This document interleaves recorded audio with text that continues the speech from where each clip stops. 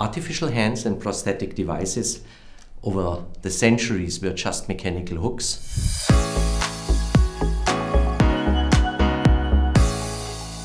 Nowadays, in more complicated versions, you have pre-programmed motion patterns, usually about 8 you can select from. But this one here is special because the leftover signals from your amputated limb, the nerve signals, are driving these fingers by the help of artificial intelligence.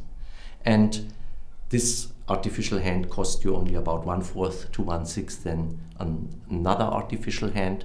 So it is very cost effective, and the company also manufactured it in a smaller size for children.